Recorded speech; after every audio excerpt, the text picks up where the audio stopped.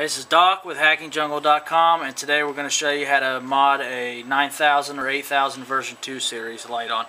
Now, use it if you're going to scrape. You got to scrape the traces. You're going to want a round X-Acto knife, or I actually use a jewelry cleaner. So you're going to hit it, and be real careful because I'm getting a lot of pictures of people really messing up these boxes. So be real careful. Sometimes, especially with this, it's hard just to hit the trace, but you see the jewelry cleaner does a nice job there. Hit the two spots.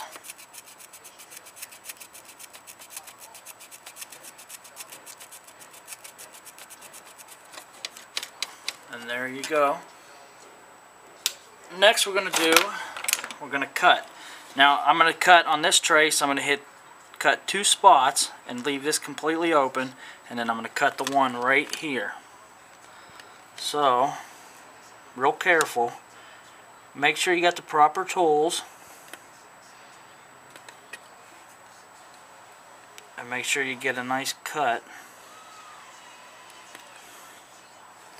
and there's no longer a connection.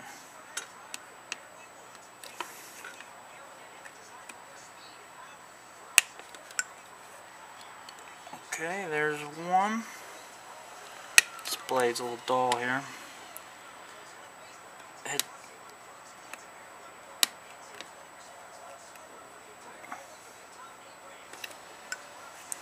There's two. And you're going to want to go over and make sure that the traces aren't connected. You're not going to be able to dump it. And hit this third one.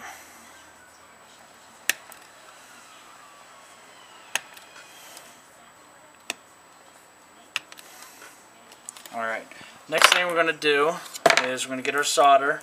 I use 60-40. Bring our gun over.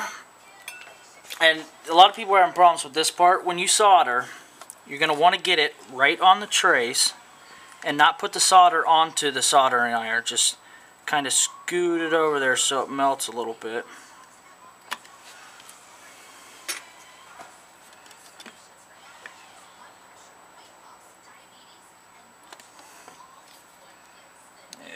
Give me a little pain in the ass.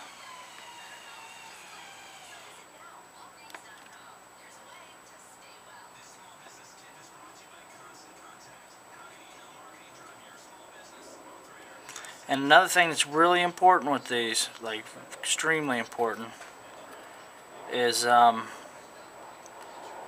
don't want to get no solder outside the trace, because that's just going to cause you to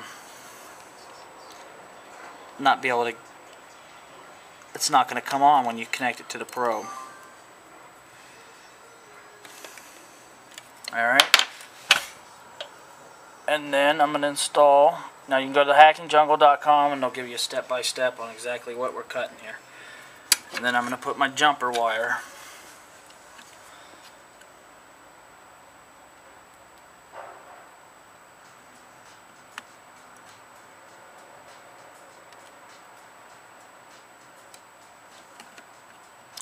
There it goes. Okay, and next we're going to continue into part 2.